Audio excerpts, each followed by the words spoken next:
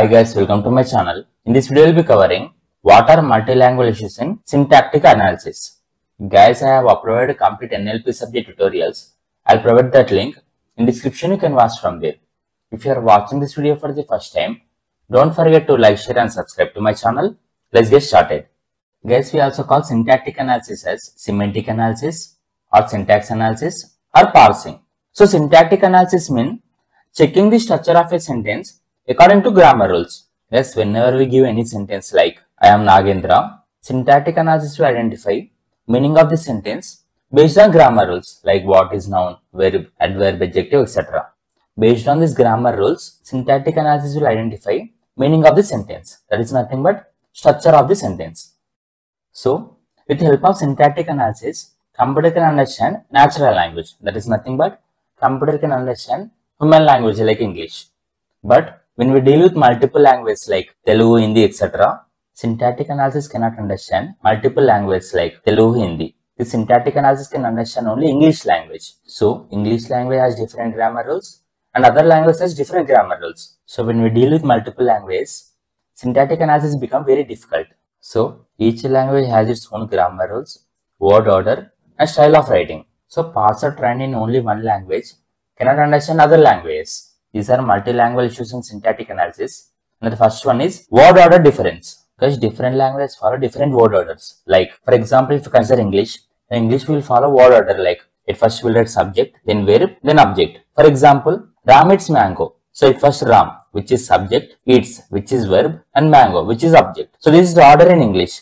And whereas if you consider order in Telugu or Hindi, it first will write subject, then object, then verb. For example, Ramudu Mamidi Tinnadu. So, Ramudu, which is subject, Mamidi, which is object, and Tinnadu, which is verb. So, different languages follow different word orders. So, parser designed for English cannot understand Telugu or Hindi because each language follow different word orders. And second one is ambiguity in multiple languages. Guys, one word can have multiple meanings.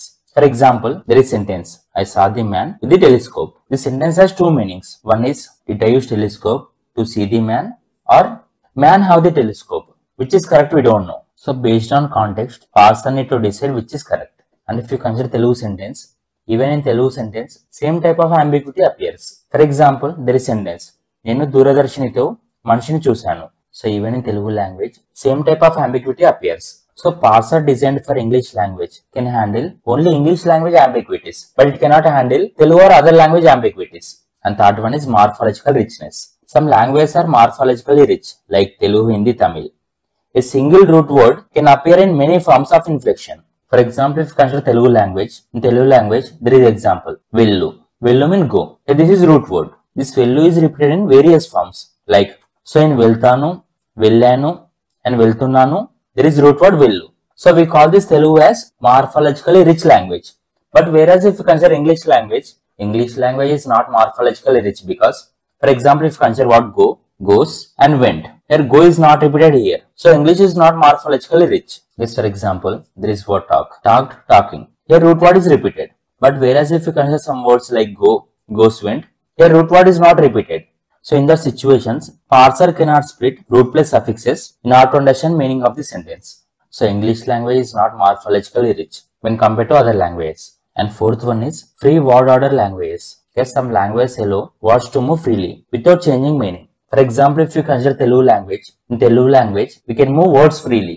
For example, at first I will write Ramudu Mamidi Tinnadu and next I will write Mamidi Ramudu Tinnadu. So both sentences have same meaning. In English language, we cannot change word order.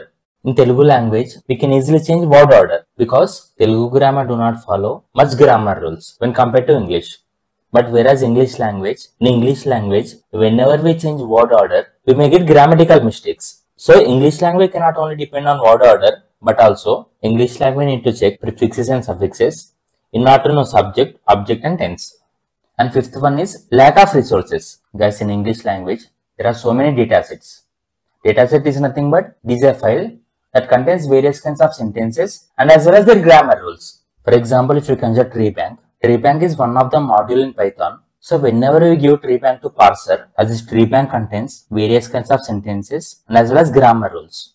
So whenever you give any complicated sentence to this parser, so by using tree bank, parser will understand various sentences and grammar rules So whenever we give any complicated sentence, parser will give us correct output. So English language contains various kinds of datasets and resources, whereas if you consider other languages like Telugu, Kannada, etc., this language contains only less datasets when compared to English. So without datasets, we cannot train our parser properly. And sixth one is script and encoding issues. Guys, different languages use different kinds of scripts. Scripts contain alphabets, and computer will store all the scripts in different encoding formats like ASCII format, like Unicode format, UTF format, etc. So, if particular parser is designed only for English language, it can understand only English language. It cannot understand Telugu or Hindi languages because alphabets are different in different languages. And eighth one is code mixing or code switching. Thus, in India, most of the people will use English language along with regional languages. Yes, for example, I'll send WhatsApp message to my friend like, "Hi, Bagunava." So, hi is English language and Bagunava is Telugu. So, in India, in same sentence, people will mix English language with local languages. But if parser is trained only in English language, parser can understand only English grammar. And if parser is trained only in Telugu language, parser can understand only Telugu grammar. So whenever we mix two languages in single sentence, parser need to decide which language grammar it need to apply for each word. So whenever we mix multiple languages, parser get confused. Because of all these issues, parser cannot handle multiple languages. Because of different languages follow different word orders, handling ambiguity in multiple languages are different. Some languages are morphologically rich, and whereas some other languages are not morphologically rich. Some languages has free word order, and whereas some other languages don't have free word order. Some languages don't have much resources, and scripting and encoding is different in different languages, and because of using code switching, parser cannot handle multiple languages. So in order to overcome this problem, we have to use language specific parsers that are nothing but parsers that can handle multiple languages. We need to train parser not only with English language but also with various other languages. By giving various kinds of features and various kinds of resources, we have to train our parser with different languages, so that parser can understand different languages.